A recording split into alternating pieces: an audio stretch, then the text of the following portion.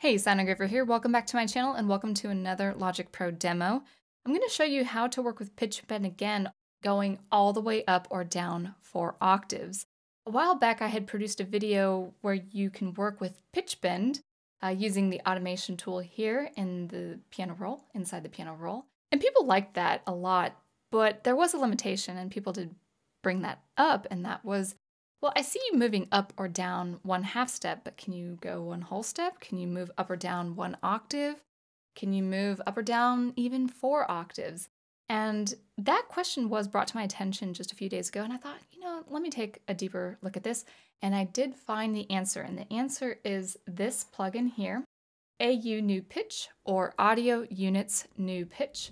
I will go ahead and show you where that is. I have it in my plugin slot here.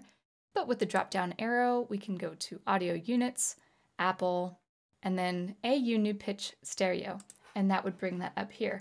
Now, it's worth mentioning there is a difference between AU New Pitch and AU Pitch. I do find that AU New Pitch is more flexible for what people want with the pitch bend. So we bring that up, and here we go. Now, really the only thing to know for bending pitches, more than 1 octave, for instance, is this pitch scale horizontal dial. You can see we're at the center at 0 cents.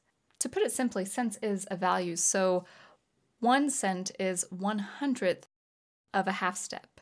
So 100 cents is a 1/2 step. Therefore, 1200 cents is 12 chromatic steps, 12 1/2 steps, or 1 octave. Likewise, going down -2400 cents is equal to going down 2 octaves in the equal tempered tuning or scale. So with that in mind, we do have the ability to go up or down 4 octaves. We have it at the center here, going up 2 octaves and then going down 2 octaves, and we can play around with, exceeding 4 octaves. So let's try, 1 or 2 octaves here.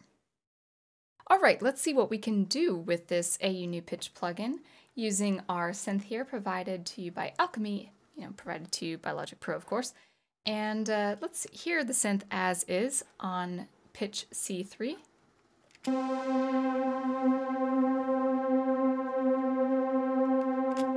Actually, it's quite long when there's nothing eventful happening, no transformations, so we'll just say that's what it sounds like.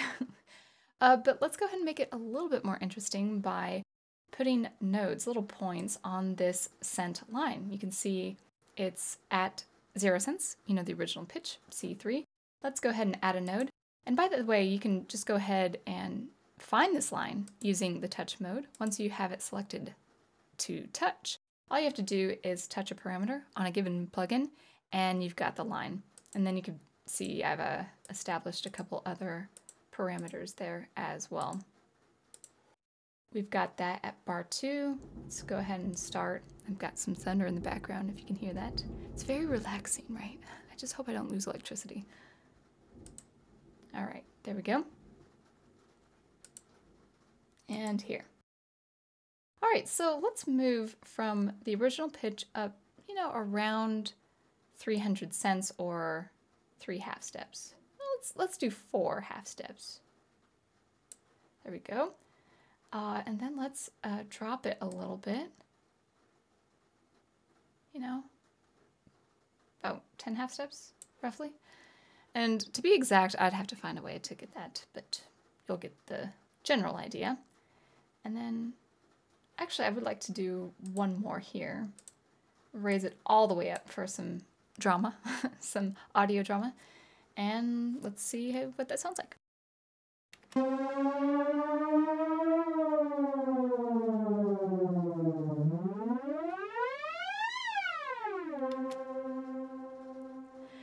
It almost has that oscillation feel, like an oscillator and an oscillation control from something like an analog synthesizer or something like SuperCollider.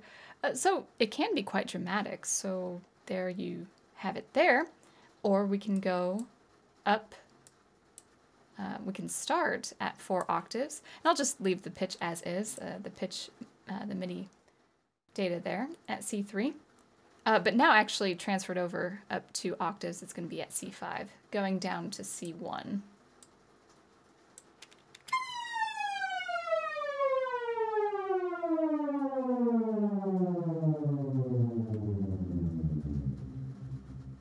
You can hear that low C, it sounds great.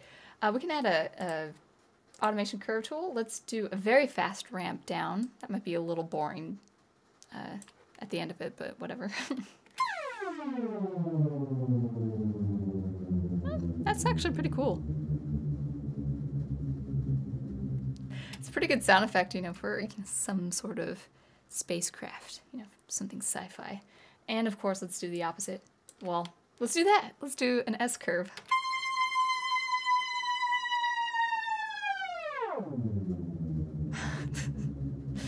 Not great, but it works. There we go.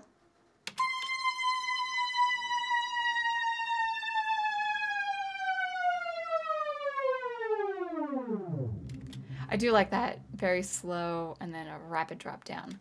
All right, and now let's go ahead and start quite low to the octave.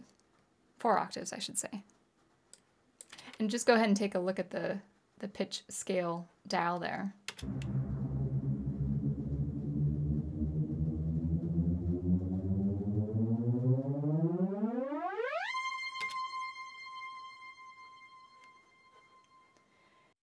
So hopefully you enjoyed that. Hopefully it gives you some inspiration for some experimentation.